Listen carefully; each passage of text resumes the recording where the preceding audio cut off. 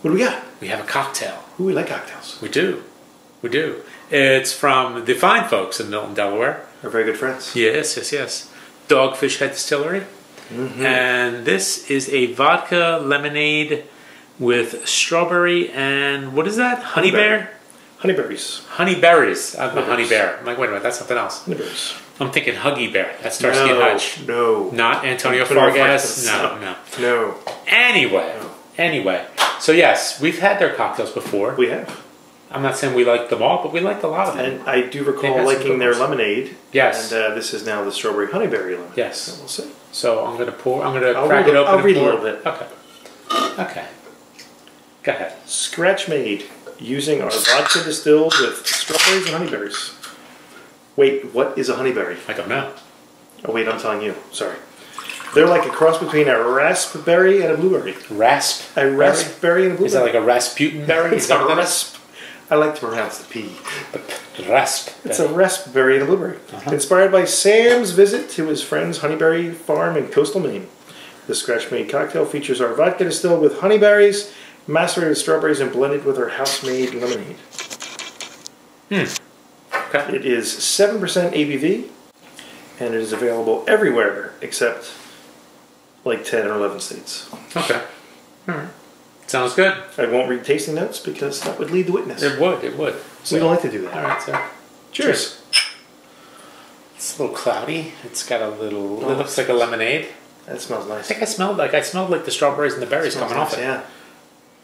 It's a little jammy. It is. It's a jammy drink. Yeah, it smells like strawberry jam, doesn't it? Now I don't know what a honeyberry smells like. That's I imagine like honey. Between a raspberry and a blueberry. Somewhere in between. So where's the honey part coming?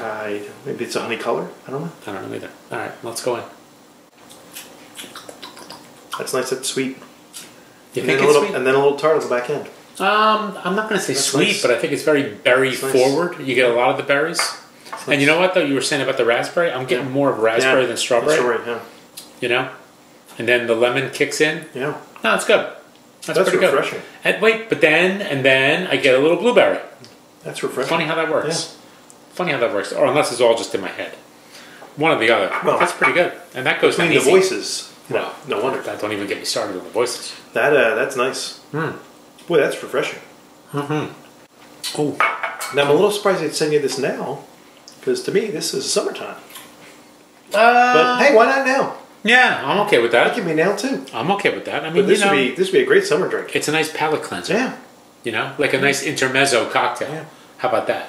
In between all the middle courses. of the meal. Yeah. Yeah, that would be nice. Middle of the meal. I mean, you have a sorbet, right? It's your sorbet. It's my sorbet, liquid sorbet. Maybe you pour it over some crushed ice. That's nice. You know, and you just do it that way. And you don't really taste the alcohol. Yeah, that's the trouble. Which I don't know if that's a good or a bad. It's 7%. Yeah. 7%, but it's nice. Yeah, but you can pound them though. That's crisp, it's refreshing. You can pound them. Like you said, it goes down pretty easy. I mean, it's alcohol by volume, right? So you got to drink a lot of it to get that 7%. But you know, you can have 2-3 of these pretty quickly. So yeah, it's really good. I go B plus on this one. Yeah. We've had a number of these kinds of canned cocktails, and I think Dogfish Head makes a really nice one. I think their vodka base is pretty good. Yes. And they're a little forward thinking, or perhaps off centered thinking. Exactly, an off centered cocktail. With their ideas that they come up with some interesting flavors. Yeah. That's good. It's really well done. It is very good. So thank you to Dogfish Head and our dear friend Megan Bales for once again thinking of us and sending us a little care package. We also have 3 beers that we're going to get to right now, but I figured this would be a good start. I think you're right. Good start. So, all right, folks. Cheers.